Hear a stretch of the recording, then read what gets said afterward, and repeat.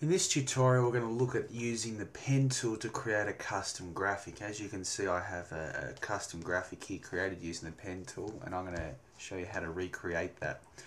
So the first thing we do is we click on the pen tool, and we've always got to start with an anchor point. You can have this anywhere. I'm just going to have it at the top where the fin is. The next thing that I want to do is I want to try and create this curve of where the fin is. Now to do that I need to create a Bezier curve.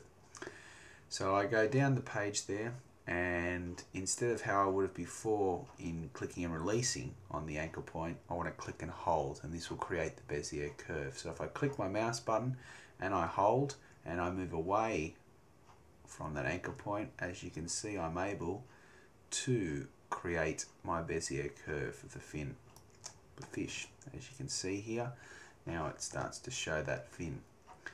I want to create the next part of the fin, so I click on my next anchor point, which is basically where I want the line to end up.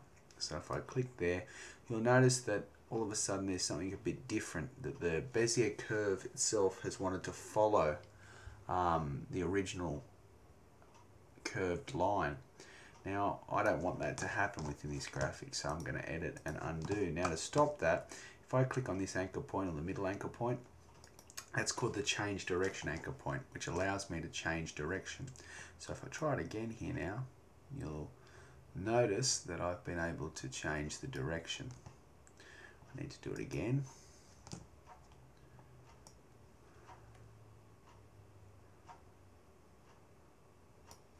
And now I want to draw the mouth of the fish, which is a straight line.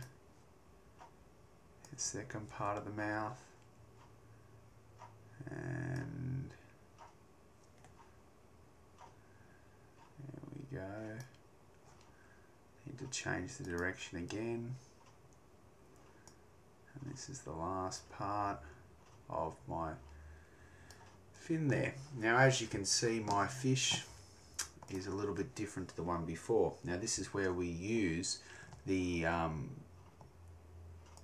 direct selection tool. So if I click on my fish here using the direct selection tool, I can grab my anchor points and I can adjust my image accordingly. So I could make the mouth bigger if I wanted to. I can also change the fin itself. So these are all things in which I can adjust my image using the anchor points there.